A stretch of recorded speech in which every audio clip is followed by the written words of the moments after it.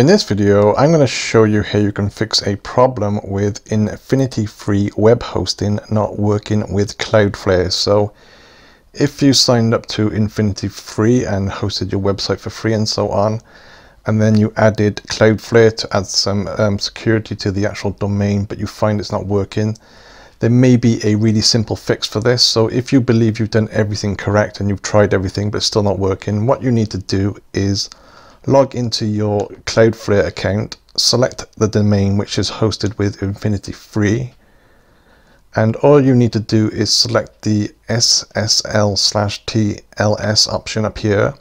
Click on that, and what you want to do is change it from full encryption to flexible, so it encrypts traffic between the browser and Cloudflare.